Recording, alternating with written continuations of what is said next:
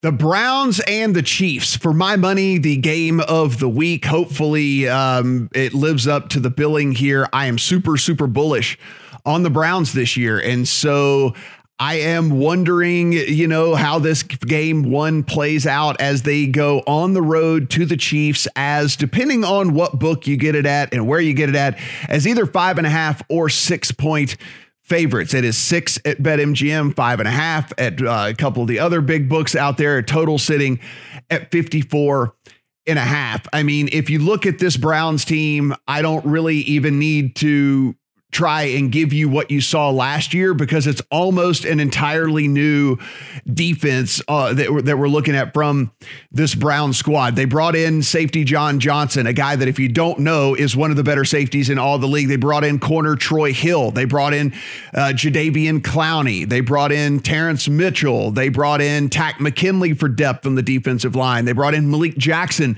at defensive tackle. They drafted Greg Newsome in the first round at corner. They drafted a linebacker with their second overall pick. They went and they did what they needed to do. And they get back Greedy Williams, and they get back Grant Delpit, who didn't play all year last year as well because of injury. So this is a completely new look Browns defense that you're going to be seeing on the field this year. And on the offensive side of the ball, a little guy named Odell Beckham will be back for them as well. The Chiefs are the Chiefs are the Chiefs. I don't need to tell you what the Chiefs are and what they're all about. If anything, they're going to be just as good as we've seen in years past. They go out, they knew what their weakness was, which was that offensive line, and they go out and they just bought a whole new offensive line. And so as long as they have cohesiveness, as long as they can gel, as long as they are, not kind of trying to figure things out here in week one, you would think that that's going to be a really, really big strength for them, on top of the fact of having the best quarterback that maybe we've ever seen.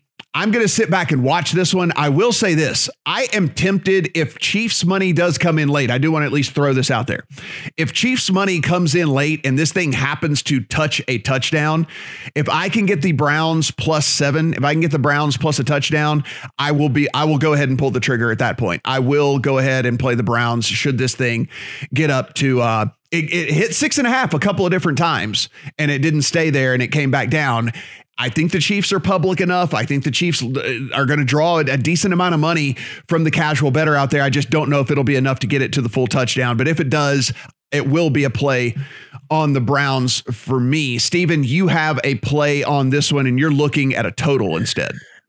Yeah, I'm going to take the under 54.5 in this one. And I say that with acknowledging that I might be playing with fire, trying to play an under in a Kansas City Chiefs game. But I expect Cleveland's game plan in this one to play as slow as humanly possible to try and keep Patrick Mahomes on the sidelines.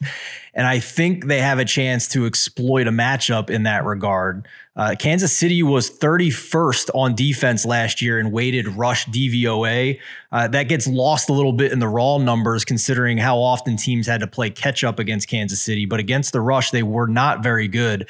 And Cleveland's offense was 7th in that weighted rush DVOA and was 1st in run blocking grade at PFF. That offensive line is just a juggernaut for Cleveland. So combine that with, you look at what Kareem Hunt and Nick Chubb did against Kansas City last year in the postseason. They both averaged more than 5 yards per carry in that game. I think that they are going to play slow. And if you look at the overall pace numbers that Cleveland had a year ago, they were 27th in overall pace. In situation neutral situations, they were 21st. They were in games that were within 6 points on either side. They were 29th in pace. So I think the game plan is pretty clear for them, that they're going to try in the first half to keep this close, play slow, rely on their amazing running game and offensive line. And I think that's going to hopefully limit possessions here to cash this under. Brad, you don't have a bet on this one, but I imagine you are going to be watching very intently with the rest of the world, because a couple of teams, one that we know is going to be good in the Chiefs and one in the Browns that everybody seems to think is going to have a chance to take a massive step forward this year. Yeah, I'm with you, Matt. I think the Browns defense could be like one of the most improved units, anywhere. But does it gel week one? And does it gel week one against Andy Reid, who's, historically he's been a wizard early in the season. I think Andy Reid he's 11-2 against the spread in September since 2017, which, I know people go, trends, but he's like 70% against the spread after a bye week as well. So to me, it's, if you give him extra time to cook up his brand new schemes, he's going to cook up some good stuff for you.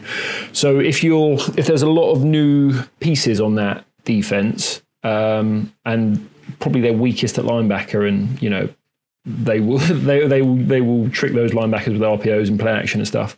So though I do like the Browns long term, I can see them giving up some points here. And then the other side of the ball, I thought it was interesting. Obviously, the big thing for the Chiefs is the new offensive line, 4 of 5 new starters. But the offensive line is a bit like a defense, where a key part of it is communication. It's passing off that rusher to him, and who's picking up which blitzer. So again, they could be good long term, but not that good in week 1 if the Browns chuck a few blitzes at them. So a bit of uncertainty, which is why I didn't do anything. Would lean the Brown side and would lean the under. Yeah, because of the way Cleveland will play, as Stephen laid out. So yeah, they're my thoughts.